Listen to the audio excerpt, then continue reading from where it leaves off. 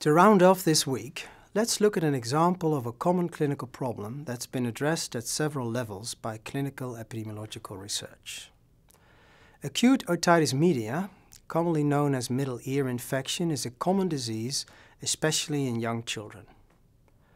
Roughly 80% of all children in developed countries have at least one episode of acute otitis media during their infancy. In fact, for children it's a leading cause of visits to primary care, and as a result creates a large burden for healthcare systems. Worldwide, pain medication is the mainstay of treatment of otitis media. In addition, antibiotics are widely prescribed for this condition, even though this remains highly controversial in view of the limited beneficial effects of antibiotics, as evidenced by available trials, and the potential side effects, such as diarrhea and antibiotic resistance. To help us get a clearer picture of where the clinical challenges lie, let's think about a typical situation we might see in practice. A parent brings their child into the clinic, explaining that he's had an earache since yesterday. Your patient is 18-month-old with no history of acute otitis media. He has a raised temperature and seems quite agitated. You perform a basic examination and find that there's bilateral inflammation of the eardrum. Reaching a diagnosis of bilateral acute otitis media seems straightforward, but there are certainly other clinical challenges. Should you simply prescribe antibiotics and be done with it?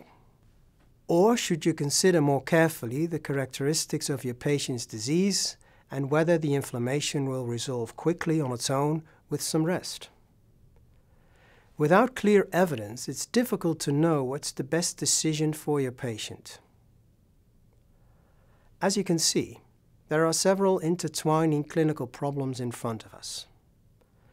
In order to begin addressing these issues through research, we first need to untangle the individual problems and identify in which clinical research areas the problems lie. We can refer to our depth model as a guide. The first branch we should consider is diagnosis. While the accurate diagnosis of acute otitis media is important for proper patient management, the signs and symptoms are well established and it's usually straightforward. Our problems lie elsewhere in the model. What about the etiology of disease? Is there an issue here? Otitis media is a general term for a group of diseases related to inflammation of the middle ear. It may be that there's a specific causal agent behind our patient's current bout of disease. Though the causal agents of otitis media have been known for a long time, an etiologic study would have once been informative in addressing this question. Acute otitis media is usually caused by a virus, but also several kinds of bacteria may cause the disease. While etiology isn't usually directly important in clinical decision-making, in this case, it certainly has implications regarding a patient's prognosis and therapy, because bacterial infections may have a poorer prognosis, and antibiotics, the therapy, won't work when the otitis is caused by a virus. And that brings us to the next aspect of our clinical problem. When you first diagnose a child with acute otitis media, one of the first questions you might find yourself asking is, what's the most likely cause of this patient's disease? How severe is it likely to become, and for how long will the symptoms continue if left alone? We're now faced with a challenge in prognostication. If the symptoms in this child are more likely to last longer or be more severe, you may want to recommend certain intervention measures for that child, such as treatment with antibiotics. Whereas if a child's symptoms are likely to clear up in a day or two, you'd probably reconsider prescribing antibiotics and only prescribe pain medication. So how can we distinguish between patients with a benign course and a more prolonged course of their otitis media? Well, on the face of it, it isn't always especially clear.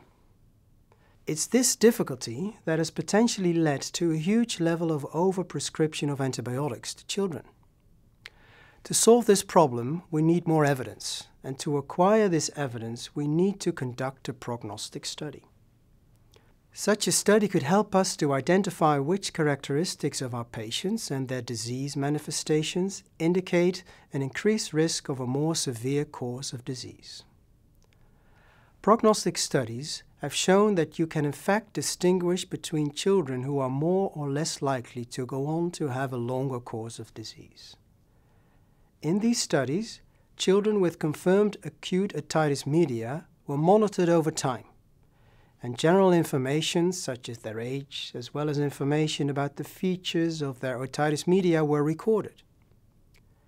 It turns out that children who are under 2 years old with bilateral acute otitis media are more likely to have a longer disease duration. Does this mean that we should only prescribe antibiotics in this patient subgroup, or are they still effective in other subgroups? Are they even effective at all? With these questions, we find ourselves at the final branch of the depth model, in the therapeutic or intervention research.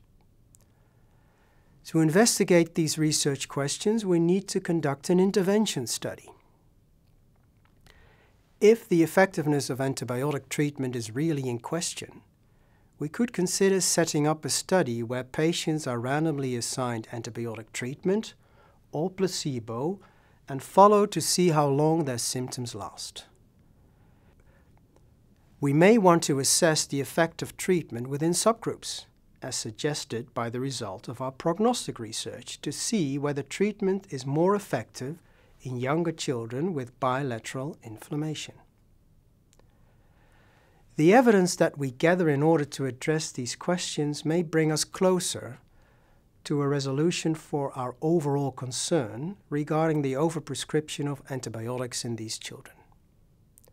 Once again, these studies have already been conducted, and a meta-analysis combining information from a number of studies found that, in line with the results of prognostic research, the greatest benefit from antibiotics is seen in children under 2 years of age with bilateral acute otitis media.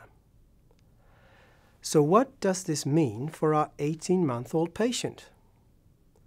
Well, as he's both young and showed signs of bilateral inflammation, it's likely that he'll have a longer, more severe course of disease if left untreated. It's also likely that treatment with antibiotics will reduce the duration of his symptoms, and therefore in this case we could decide to prescribe a course of antibiotics. As for all interventions, however, this decision should be made taking the patient's, or in this case his parents' preferences into account. There are several messages to take away from this example. Firstly, we've seen that clinical problems are often complex, and several kinds of research may be required to address an overall problem.